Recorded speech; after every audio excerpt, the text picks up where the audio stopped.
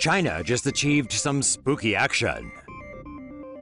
China is leading the pack in terms of quantum space experiments after the country announced that it had set a new distance record for beaming entangled particles from space to Earth. A photon can be split into pairs of entangled photons by a laser beam.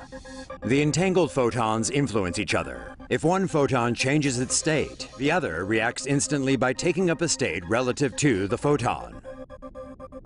The photons remain engaged even when they are separated by great distances. Quantum communication could greatly enhance security, as any interception of the information will alter the state of the photons, giving away the eavesdropper.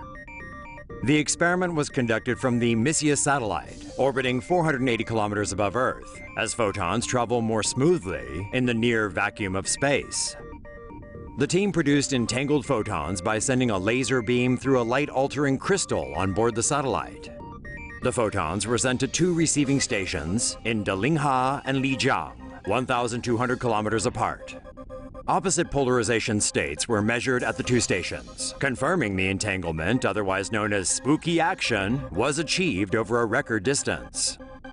Although the hack-proof communication system is still a long way off, China uses various other ways to control the internet. Dubbed the Great Firewall of China, the government prevents Chinese netizens from accessing sensitive topics and foreign websites. The wall was fortified early this year by blocking virtual private networks that could allow users to bypass the firewall and gain access to restricted sites. Other methods the government uses to influence the internet include posting fake, grassroots comments on social media websites. Say no to safe spaces on YouTube. Support TomoNews at patreon.com/TomoNews.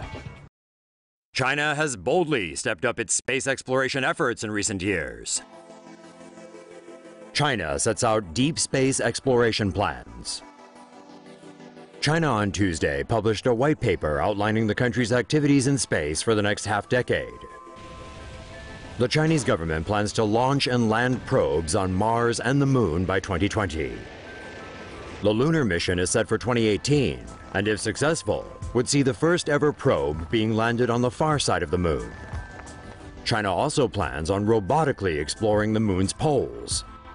China's Mars mission is slated for 2020.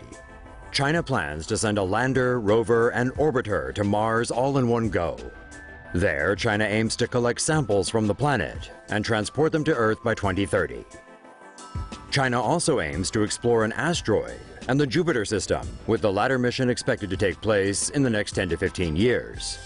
If any of these are successful, they have the potential to set the People's Republic of China on the path to becoming a space power that could rival Russia or even the US. China announces launch of Mars probe missions. China has revealed artist images of technology set to explore Mars in 2020. The State Administration of Science, Technology and Industry for National Defense has announced its probe mission launch in hopes of retrieving data from the Red Planet.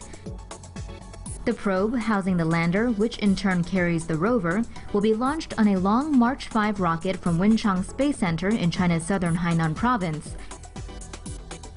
After orbiting the planet for nearly 7 months, the lander will separate and touch down in a low-latitude area on the northern hemisphere of Mars. The rover is equipped with 6 solar panels and designed to operate for 3 Martian months in this low-sunlight environment. The rover weighs in at around 200 kilograms, much larger than its predecessor, the Jade Rabbit or U-2 rover. The new rover will be able to carry 13 payloads, including a remote sensing camera and a ground-penetrating radar. China would be the 5th country or grouping to orbit Mars, behind the US, Russia, Europe, and India. A public competition for the name and the logo of the 2020 mission was also launched. China forcibly relocates thousands to make way for a giant space telescope. More than 9,000 residents in southwest China are expected to be displaced from their homes before the completion of the world's largest radio telescope later this year. The 500-meter aperture spherical radio telescope, or FAST, cost 1.2 billion yuan and is being built in China's Guizhou province. The telescope has a diameter of 500 meters and is made up of 4,500 triangular panels, 4,350 of which are movable.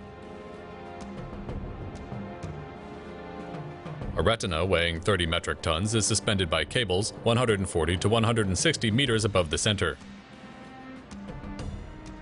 Once fully operational, the panels will reflect radio signals from distant parts of the universe towards the retina, where they will be collected.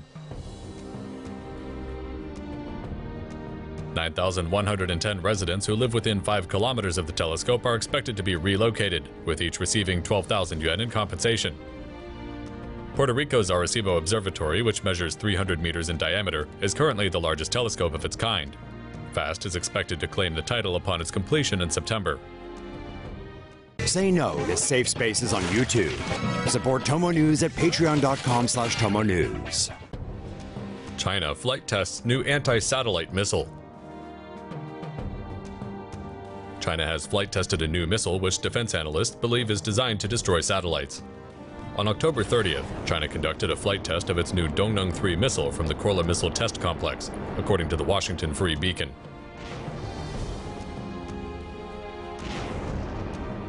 Analyst Bill Gertz writes that the new missile, like its predecessor, the Dongnan 2, is designed to destroy satellites. China maintains that the missiles are purely defensive, meant to intercept incoming ballistic missiles, not to destroy satellites.